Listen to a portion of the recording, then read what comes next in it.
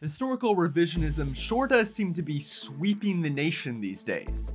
Monuments of Confederate generals are being defaced and toppled, and left-wing activists seem to be increasingly turning their eyes to America's founding fathers. Statues of Thomas Jefferson have been vandalized at my alma mater, the University of Virginia.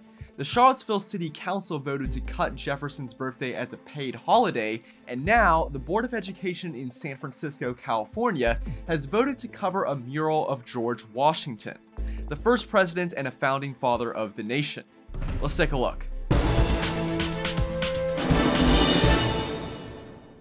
San Francisco's Board of Education decided to paint over this mural showing George Washington, along with a dead Native American and an enslaved African American. Ironically enough, the school where this artwork is showcased is named George Washington High School. Mark Sanchez, vice president of the board, said, "We believe students shouldn't be exposed to violent imagery, that it's degrading." And California State American Indian Studies professor Jolie Proudfoot said, "It is time to erase the dominant narrative of the dead and defeated Native American.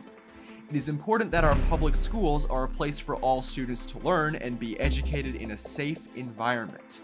Okay, so I guess it's one thing to object to violent imagery, but it's quite another to question the factual validity of that imagery.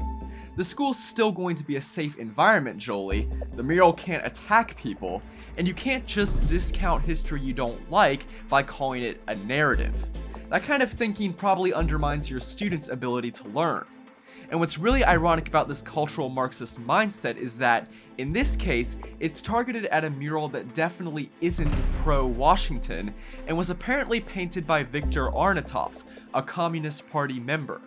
San Francisco, or FranPSYCHO, also just might have some LGBT protesters on its hands if it covers up the whole mural. One of the panels apparently features a rainbow. San Francisco State professor Robert Cherney mentioned that the vote happened during Pride Month, so if they cover up that picture too, the real angle on this story is homophobic, anti-liberal California city paints over a communist portrait and a rainbow. Not so woke now, are we? For Campus Unmasked, I'm Shimshock.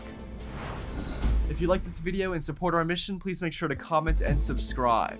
If something happens on your campus and you'd like us to investigate, send us details using the form on campusunmasked.com.